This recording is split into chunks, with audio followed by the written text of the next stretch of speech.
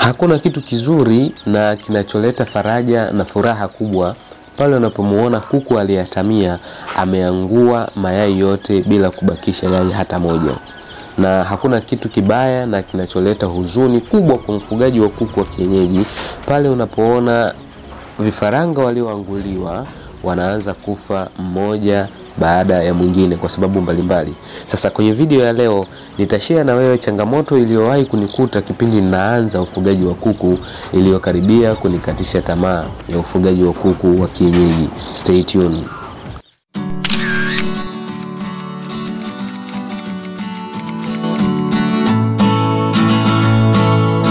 Kama ni mara yako ya kwanza kutazama video hizi za Changamkia Fursa, basi usite kusubscribe kwa kubonyeza button nyekundu hapo chini iliyoandikwa subscribe na kisha bonyeza alama ya kengele. Vile vile usisahau kucomment, kulike na kushare video hii ili tuwafikie watu wengi ambao wanatamani kuingia kwenye ufugaji wa kuku wa kienyeji.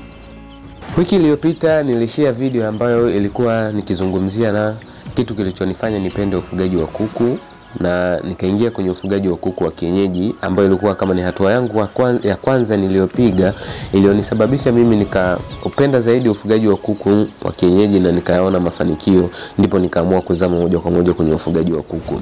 Lakini leo nitashare na wewe changamoto ambazo zimewahi kunikuta katika safari yangu mimi ya ufugaji wa kuku wa kienyeji kipindi bado ninaanza biashara hii ya ufugaji wa kuku. Changamoto ya kwanza ambayo ilikuwa ni kubwa sana ilikuwa ni pesa ya kuendeshea mradi. Kipindi hicho sijawa na kazi na wala sijawa na kipato cha uhakika kusema nitapata pesa ya kuendeshea huu mradi. Baada ya kuwa nimetotolesha wale vifaranga mara ya kwanza nilikusimulia kwenye video iliyopita, nikawakuza wakafikia hatua kuwa kuku, nikatamani sasa kuendelea kuwa na kuku wengi zaidi. Kwa nilichokifanya nikawaruhusu wale kuku ambao nilikuwa nao nyumbani waatamie ili niweze kupata vifaranga wengine watakaokuwa kuku wa baadaye. Mungu si athmani, nilifanikiwa kukusanya vifaranga kama 150 hivi kutokana na idadi ya matetea niliyokuwa nayo. Wale vifaranga, changamoto ilikuja kwenye pesa ya kuendeshea sasa mradi. Tayari nina vifaranga 150, nina kuku ambao wanakula grower wako kati ya miezi 3 na 4 na wale kuku wazazi. Tayari hapo kuna aina 3 za chakula unatakiwa kuwapatia wale kuku. Pesa ya kununua chakula ikawa ni changamoto, maana yake siwezi kuendesha mradi. Nitegemea wale kuku watage, na kuku wa kienyeji tunajua wanavyotaga. Watage ndio niuze mayai nipate pesa ya kununua chakula, ilikuwa ni changamoto kubwa sana. Kwa suluhisho ambayo niliiona, nikaona ni bora niwalishe pumba. My friend, rafiki yangu, mwanafamilia, kuwalisha pumba kuku ni riski kubwa sana kwa sababu pumba ni chakula ambacho hakina virutubisho vyote. Pumba ina carbohydrate, labda tuseme na protein kidogo na baadhi ya madini, lakini kuku anahitaji chakula ambacho kina virutubisho vyote muhimu. Kwa ndio maana utachanganya dagaa, utachanganya unga wa mifupa, utachanganya soya, utachanganya sijui mashudu, kila kitu kiwemo kwenye mchanganyiko wako wa chakula. Kwa hiyo kilichotokea, wale kuku wakaanza kupata shida. Kwanza wale vifaranga wakadumaa, wakashindwa kukua vizuri kwa sababu hawapati chakula ambacho ni bora. Pili, wakaanzisha tabia ya kudonoana. Nilikuwa nakuta vifaranga wamedonoana mpaka wametoana utumbo. Shida ya tatu, vifaranga walipata ugonjwa upungufu wa vitamin A kwa sababu vifaranga ili wale vizuri lazima watafutie sehemu ya kuwafungia ili wasije wakakutana na changamoto mbalimbali huko nje kwenye mazingira. Kwa hiyo wakakutana na shida ya upungufu wa vitamin A, ikawa ni tatizo kubwa. Nilipoteza vifaranga wengi. Kwenye vifaranga 150 niliokuwa nimekusanya, nikajikuta wamebakia vifaranga 25. My God, hasara kubwa sana ambayo niliipata kwenye wale vifaranga. Vifaranga walikuwa wengi, wamechangamka vizuri, lakini waliuawa kwa kukosa chakula kilichokuwa bora. Kukosa pesa ya kuendeshea mradi kukanifanya nishindwe kuwapatia wale kuku chanjo za muhimu kwa wakati. Ndoo ikawavamia na yenyewe pia ikawapunguza sana.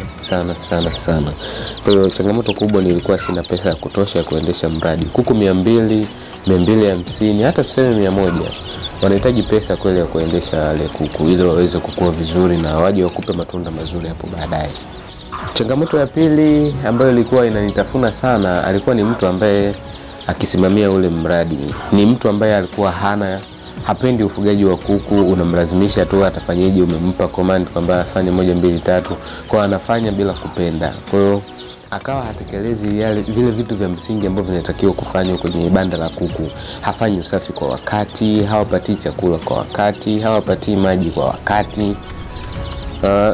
Vyombo vikichafuka havioshi kwa wakati. Kwa hiyo ikawa ni changamoto kubwa. Wale kuku wakawa wanakula kinyesi kinajirundika bandani, wakapata magonjwa yanayosababishwa na uchafu. Ikawa ni changamoto kubwa. Kingine ukimwagiza kanunu anakuambia naona 1 2 3. Akienda huko dukani wanampatia dawa, unakuta dawa zinajikusanya. Yaani nilipokuja kurudi nyumbani likizo kukamata ule mfuko wa dawa, nikakuta dawa zinatibu ugonjwa aina moja lakini zina majina tofauti. Kwa hiyo pia ilikuwa ni changamoto, kwa sababu ni mtu ambaye anafanya kitu hataki kujifunza, licha ya kuwa nilikuwa nimeandaa kile kitini ambacho kilikuwa kinaelezea kila kitu na namna gani ya kuwafuga wale kuku. Kwa alikuwa hana hata muda wa kukisoma wala hataki kukifuatilia, akawa anafanya yeye kwa mapenzi yake au kwa kuona amelazimishwa. Kwa hiyo ilikuwa ni changamoto, lakini pia ni vigumu sana kusimamia mradi hasa wa kuku kwa kutumia simu. Unampigia simu kwamba yeye 1 2 3, fanya 1 2 3. Wewe muda huo hauna uhakika kama yale unayomuelekeza yanafanyika. Kwa hiyo ni changamoto kubwa sana. Ni kama unataka kweli kuanza ufugaji wa kuku seriously, hakikisha unakuwepo eneo la tukio. Usianze ufugaji wa kuku alafu unausimamia ule mradi kwa kutumia simu. Ni changamoto kubwa sana. Changamoto nyingine ambayo ilinikuta iliyokaribia kunikatisha tamaa kabisa, nilikuwa sifahamu ni wafuge hawa kuku wa kienyeji kwa muda gani alafu ni waingize sokoni. Kwa sababu kuku wa kienyeji tuseme mwenye miezi 5 hatofautiani sana bei kwenye kumuuza na kuku ambaye ana miezi 7 au 8. Utakapokuwa umekomaa kuku wako afikishe miezi 8 ili uweze kupata labda tuseme 15,000 au 20,000, yule kuku kwa kipindi chote hicho cha miezi ya ziada anakuwa anakula ile pesa ambayo ungeipata kama faida. Baada ya kupata faida unajikuta unarudisha pesa yako au unapata hasara kutokana na kuwalisha hawa kuku muda mrefu. Kwa hiyo nayo ilikuwa ni changamoto. Nimefuga kuku, nimehakikisha na kuku wangu wa kutosha na waingiza sokoni, lakini baada ya kupata faida narudisha pesa au napata hasara. Ilikuwa ni changamoto kubwa. Karibia unakata tamaa kabisa, kwa sababu unahangaika siku zote, unawafikiria, unahangaika kuwatafutia chakula, unawasafishia banda, unawapa maji, safisha vyombo vyao, unawatunza huku na huku, na hakikisha unagombana mpaka na watu wakati mwingine kwa ajili ya hawa kuku. Alafu ukiwapeleka sokoni wamerudisha pesa au hakuna hata faida. Akifikisha kilo ya kuuzwa, kwa mfano ana kilo 1.5, ana kilo 2, ana kilo 2.5, mtu akifika bei muuze. Usisubirie akae muda mrefu kwamba ndio utapata pesa nyingi, hapana. Bali ule muda ambao atakaokaa wa ziada atakula ile faida ambayo ungeipata wewe mfugaji. Kwa hiyo hizi ndio changamoto kubwa ambazo zilikuwa zimenikuta mimi katika ufugaji wangu wa kuku wa kienyeji kipindi naanza. Lakini baada ya hapo wanasema changamoto zipo ili zitujenge na wala sio kuzikimbia. Changamoto ukizitumia vizuri, changamoto unaigeuza kuwa fursa. Kwa hiyo nilipofahamu yote haya, nikazigeuza hizo changamoto zikawa fursa. Nikahakikisha siwezi kuzalisha vifaranga wengi nikiwa sina pesa ya kutosha kuwahudumia wale vifaranga. Nikahakikisha ninakuwepo mwenyewe kwenye kusimamia mradi wangu, na nikahakikisha ninatoa kila baada ya muda gani, na nikajiwekea baji. Kwa mwaka nina utaratibu wa kuwa natoa kuku mara 3, na yani inamaanisha kuku na wauza kuku walio na miezi 4 na ninapata faida yangu nzuri tu. Kwa hiyo hicho ndio kitu ambacho nimejifunza kutoka kwenye changamoto ambazo nilizokuwa nikizipitia kwenye ufugaji wa kuku. Kama na wewe una changamoto zako ambazo zimekaribia kukatisha tamaa kwenye ufugaji wa kuku, usisahau kuziandika kwenye comment section niweze kujifunza pia kutoka kwako ni changamoto zipi ambazo zilikaribia kukatisha tamaa. Tukutane katika kipindi kijacho. Wewe ni mtu wangu wa nguvu, nakupa saluti.